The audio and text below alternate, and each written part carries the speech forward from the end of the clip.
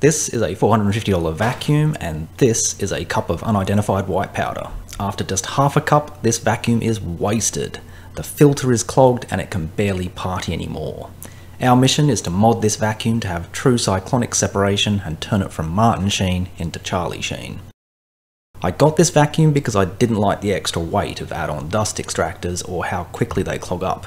It's got a large container, but I've only ever filled it a few centimeters before needing to clean the filter, so most of this volume is wasted. The outer part is somewhat cyclonic, but the dust is constantly disturbed, meaning it can end up in the filter.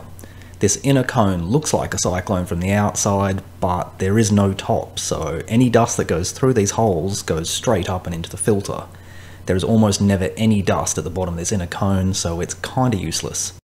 To make it worse, the filter is a disc rather than the standard cylinder style. The pleats are tightly packed with reinforcing, which makes it very difficult to clean out. My plan is to 3D print a vortex finder and tangential inlets to turn this inner cone into a true cyclonic separator. Hopefully this will allow the vacuum to snort as much as Charlie Sheen and keep on partying. To demonstrate how quickly this vacuum loses flow, I set up a flow rate meter. I then get the vacuum to snort 10-gram lines of plaster of Paris before measuring the flow again. Plaster of Paris is just gypsum, which is what gyprock, drywall and plasterboard are made of and is a common construction dust. At regular intervals I weighed the canister and filter to see what percentage of dust was making it to the filter. We can see that after just 200 grams we've dropped to 66% of the original flow and it struggles to pick up dust. By 320 grams we're at 52% of the original flow and I ended the test. The filter is absolutely chockers and cannot party anymore.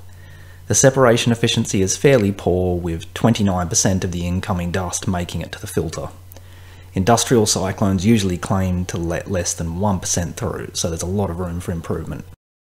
There's over 60 years of published research on cyclone separators, with the Stairman design being something of a benchmark. But the Stairman design and even the shorter 1D, 2D design won't fit into the space we have as they're too long. Dyson vacuums use a much shorter design, but even that leaves no space for a collection chamber. This inner cone just isn't a great shape for a cyclone, so we're kinda stuck with polishing a turd. Cyclones have a complicated and high friction path for the air to follow, which reduces the flow rate. We want something that reduces the flow rate a little bit at the start, but maintains the flow for longer by keeping dust out of the filter. What we don't want is to reduce the flow so much that the vacuum is never usable. To do that, we're going to try and keep the inlet and outlet area as large as possible. The top of the cone is 90mm. Standard cyclone designs have a vortex finder that is half this diameter, so 45mm, but we're going to push that out to 55mm. This necessitates shrinking the inlet width to 15mm so that the incoming airflow isn't blocked by the vortex finder. Keeping a 2:1 ratio for the height gives us 30mm and a 450 square millimeter inlet. The standard cyclone would have a 22.5 by 45mm inlet for 1012 square millimeters. So we're at less than half of what we should be, which is going to lose us a lot of flow.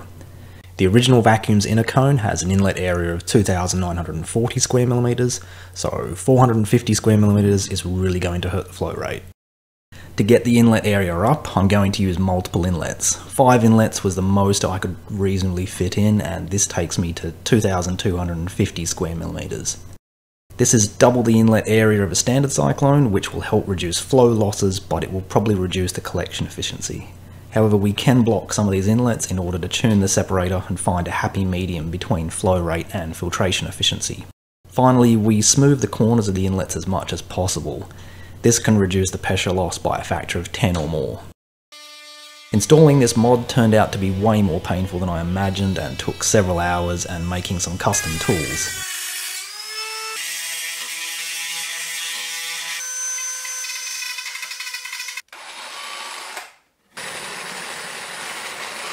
I finished it with caulk to seal the gaps and smooth the transitions. In hindsight, I should have used builder's bog so that I could sand it to a smoother finish. Compared to the original vacuum, my mod reduced the starting flow by only 4%, which is pretty good considering we only have 76% of the original inlet area.